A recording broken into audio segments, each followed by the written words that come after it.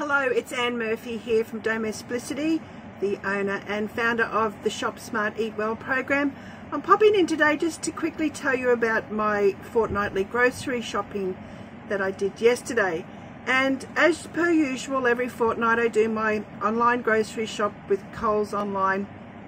And I sat at the computer on Friday night, as I normally do every fortnight, to start writing my placing my order, and I realized that I probably only needed about 3 things to top up my basic pantry staples. So I figured it's not really worth doing a click and collect for that. I figured that what I needed was available from the I'm very lucky to have a Golden Circle factory outlet store near me. Now I know they're not available in all states, but there are similar factory outlet stores in all states, and I highly recommend checking them out. So I decided to do my grocery shop there, and I only needed these 3 or 4 things: some toilet paper, some more bleach cleanser, tomato sauce, cheese, just a few things.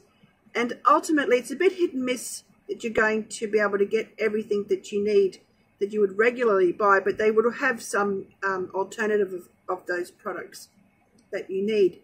But I mistakenly took my teenage son with me, and I figured, well, it'd be okay. He's due to go back to school in 2 weeks' time, and I would probably stock up on a few lunchbox snacks that he wanted. So, but of course there was this added and that added, and before I knew it, the shop that I thought I'd probably spend about $30 or $40 on came to $122.80. So I knew it was going to be high by the time our trolley was had got to the cash register. But we picked up products that I probably wouldn't have normally bought: kombucha, drinks, bottles of lemonade, things that we have as a special treat on a movie night, chocolate bars, M&Ms. I figured for the end of the school holidays we'll have a few more treats. But on the next slide I wanted to show you just some of the savings that I did make on some of these products that I normally buy. Now, going to Coles, I like to buy the home brand. I'm very satisfied with the home brand of products, so I know that I'm always picking up good savings on those products. But some of these are very well known brand names, and I'm going to share exactly the products that I did buy and what the price comparison is with Coles at the moment in January 2021 with their prices, just to show you how much you can save.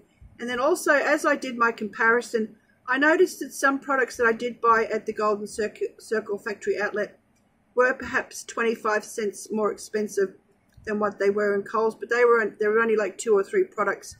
One was the Golden Circle canned beetroot, another one might have been a tomato sauce bottle. So I'd say that the savings definitely outweighed those couple of items that were priced a bit higher than what Coles are currently selling them for.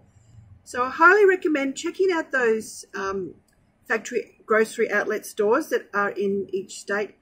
Go with a list. Don't take your teenage children or any age children with you if you don't want to spend any more than you need to.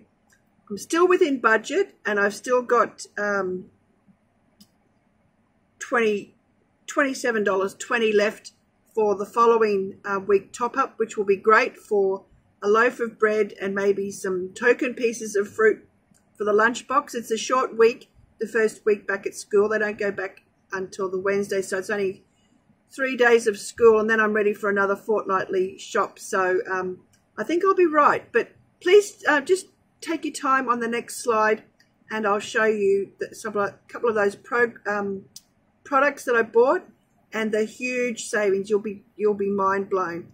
Also, when you're doing these shops at the factory outlet stores, check the use by dates.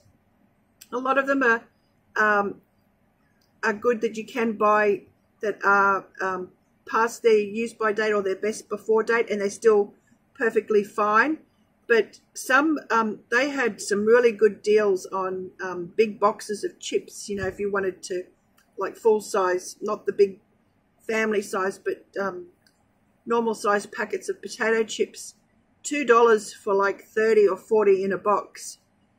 And when I checked the use by date, they were today. So for things like that, you just have to be mindful, know your store, know what products come and go, and check those use by dates or best before dates if you're really concerned. But I hope you get surprised by some of these savings. Please check out your grocery factory outlet stores in your area, and happy shopping, and I'll catch you again next fortnight. Bye.